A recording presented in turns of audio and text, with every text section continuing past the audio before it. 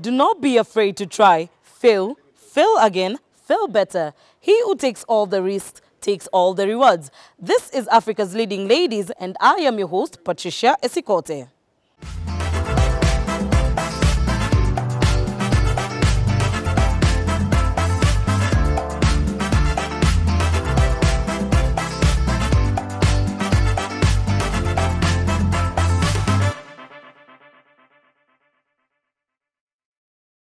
A self-taught digital artist from Nairobi had a passion that turned into a business. GICHUKI shows us her incredible artwork.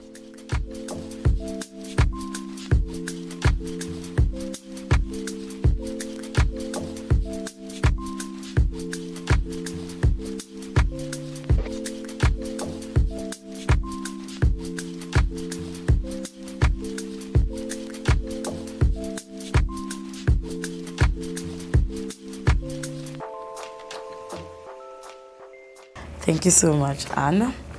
Seeing what you do, it's really impressive. Thank you. Yeah. So, what is Bissu art, and what's the history behind this? So I feel like I've told this story so many times, but it all started back in March last year. I was watching a YouTube video, and there was it was a beauty vlogger, and she had some digital art in her background. And apparently her subscribers had been asking about it. So she's like, I know you guys have been asking about my prints. I'll link the store where I got them down below. So of course I clicked the link, and it was a store from the UK. And the prints were going, the beautiful geometric prints, they were going for about 2,000 shillings each. And I was like, okay, not so bad. But then to ship them here would cost me about 5,000 shillings. Right? So I was like, wait. And I thought, okay, so I'm definitely not getting those, but maybe I could make my own art. So it honestly just started with me thinking maybe I could make my own thing. And then I feel like maybe like 2 hours later I was like, wait, what if other people want graphic art also?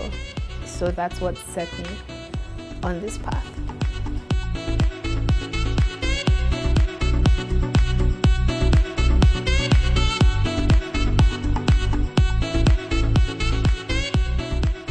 And if you go deeply, like what is Bissu art?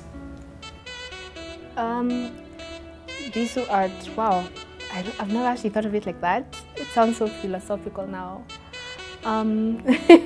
It's for the African woman, the black woman, because I feel like black women, so many times we are marginalized, or we're at like the bottom of the barrel. Black people in general, but the women have it just a little bit harder. And being a black woman from Africa, right? Like I feel like you get what I'm saying. So with my drawings and with Bissu art, I just want to kind of let people know that, one, Africa is not some jungle, and two, we're just regular people living regular lives. We like the same things everybody else, like we're just people. What did you wish to achieve in this specific art? Because we all know that art is just it's drawing with paints, pencil.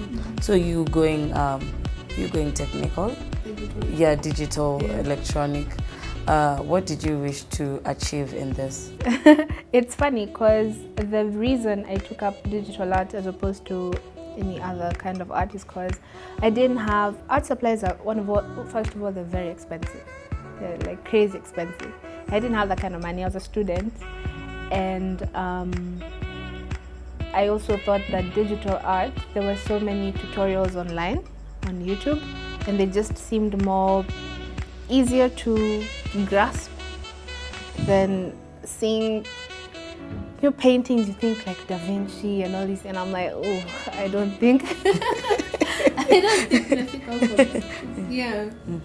And what are the materials that you use to come up with these pieces? Well, all my drawings start with pencil and paper. So just a regular pencil and a plain piece of paper, and I draw on it. And then I scan the image into my computer and I use my handy dandy pen and my digital tablet and turn the image graphic. Yeah. Okay, just tell us the process of that. Okay, so I'll scan the image into the computer, then I'll open this program called GICHUKI. It's a Japanese editing program. It's very good for line work.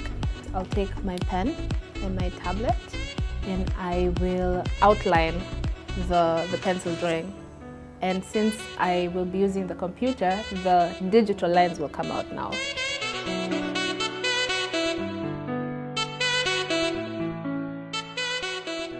What are the softwares that you use to draw these pieces? Well, GICHUKI for the line work, and then after I'm done with the outline of the whole drawing, I'll go into Photoshop and now color and edit from there. Okay, and of course, as you've said, you started as just a thought, and you saw something on YouTube. When did you think that, okay, this is going to be a business? Right away, actually. Maybe it's the millennial in me. Yeah, I thought this could actually be something. Although at first I did start just for the sake of selling art. So I used to draw, but I wasn't really deliberately improving my work or deliberately going out and making something maybe a bit more ambitious. I was kind of staying in this safe little box because people had started buying my art by then, and I really just wanted to make stuff that they would buy. And how is the market like? The market, I'd say it's pretty good actually. I'm actually, because I'm not the only digital artist out here, not by a long shot. There's so many of us, but people don't know about digital artists, I think. Yeah, there's like a small pocket of people who do know, but generally it's a bit of a novelty to people. So people are always amazed when they see like, oh yeah, you do art like on the computer and it comes out like this. So I'd say the market it hasn't been defined fully, but there's definitely interest. And do you have a specific market, or it's just anyone who comes to buy?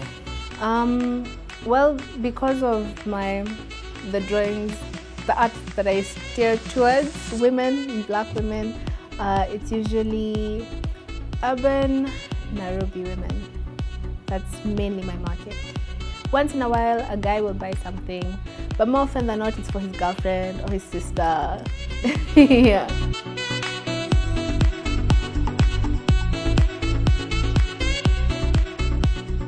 And how much does a piece go for? The pieces come printed on matte canvas and framed with a 100% wooden frame, black or white, depending on what the customer wants.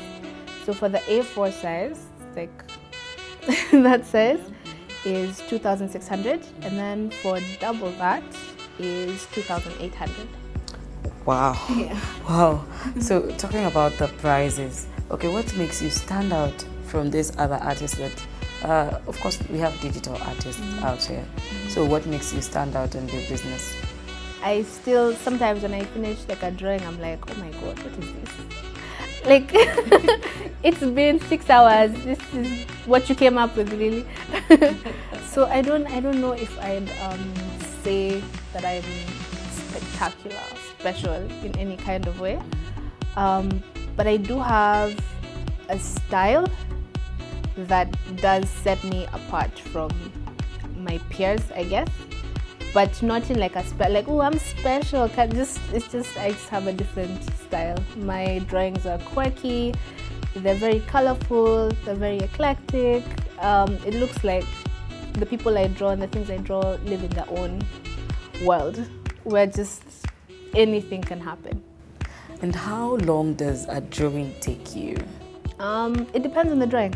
I've had, I think the shortest time I've ever taken on a drawing was about 3 hours. And the longest time I'd have to say, because I did it over the course of like 2 days, 2 separate days. But if I added up the hours, I'd say maybe like 10 to 12 hours.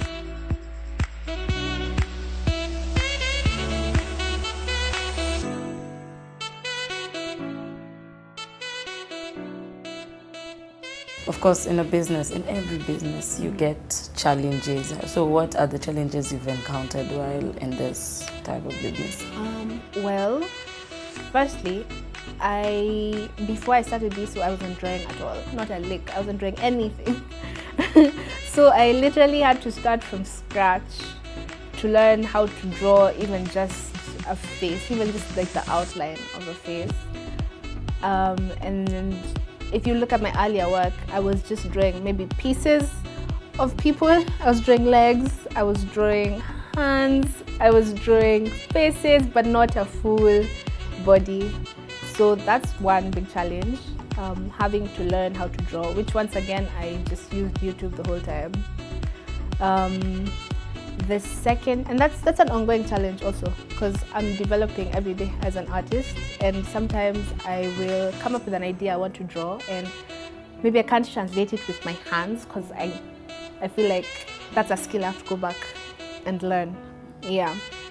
Another one would be, there's some people who are very dismissive of digital art.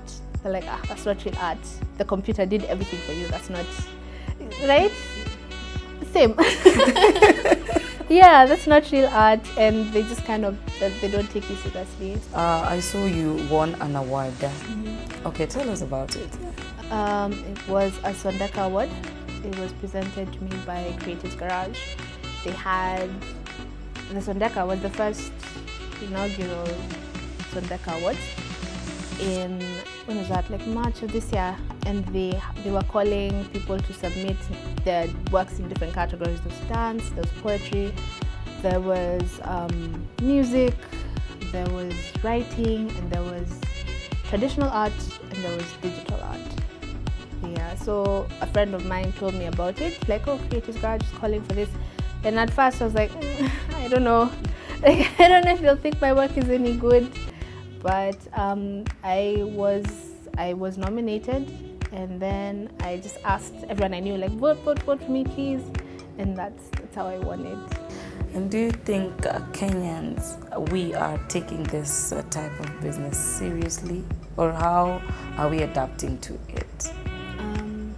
I think that Kenya, I'm going to say maybe Africa in general, we're in a very interesting place right now, where we are living in 2018 in the rest of the world, and we kind of have to like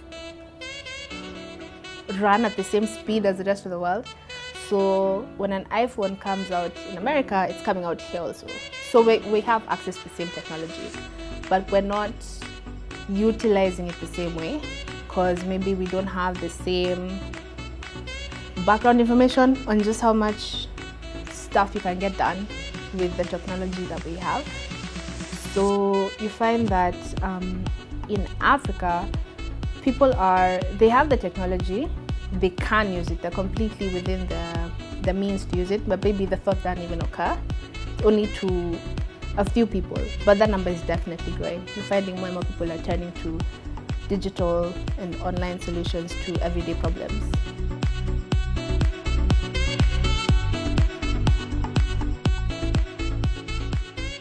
And where do you market your stuff? On my Instagram page. Just Instagram? Only Instagram. Wow. If today I want to see your work, where will I get it? My whole gallery of everything I've ever done and posted is on my Instagram page. So what usually happens is someone will come, scroll through, they'll see something they like, and then they will send me a direct message. Mm-hmm. Yeah, and if a customer wants you to make something unique for them, what are the procedures? So if somebody they wanted a piece of work that does not exist yet, they're coming to me to make it for them. That's called custom commission. So they'd talk to me about it, maybe help me get a feel of what they're looking for, and then we'd work with a rate for them, and then we'd come up with something together.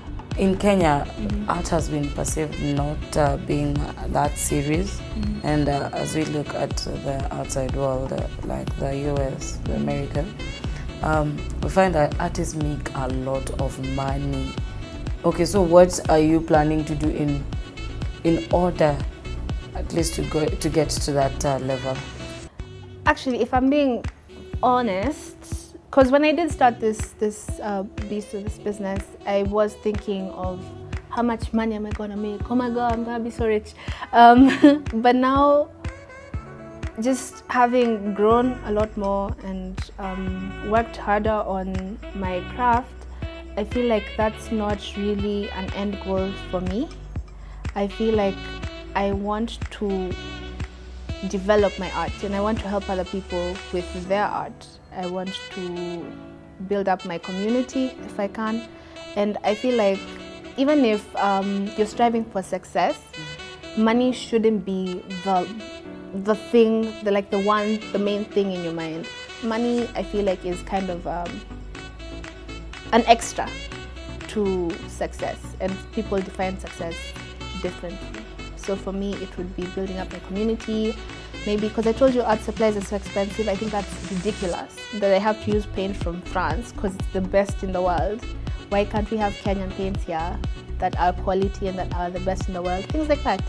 I feel like maybe that's what I would be steered to pursue, just making life easier for the artist. There are lots of youth out here. Most of them say there's no work, there's no employment. Yeah. What advice will you give them? I'd say, and I'm not an expert, so nobody come and say I ruined their lives. I'd say go on YouTube,